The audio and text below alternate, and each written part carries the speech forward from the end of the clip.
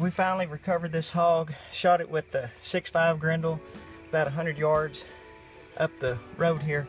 They're hanging pretty tight to the acorns, and figured it was time to make another harvest. It's been a few weeks and gun was getting kind of hungry for a little pork, so busted this one, and nice size boar, probably 130, 140 pounds, but pretty cool recovery in this oak thicket, rolling timber, and lots of rattlesnakes. So maybe I can get out of here without getting bit. So thanks for coming along.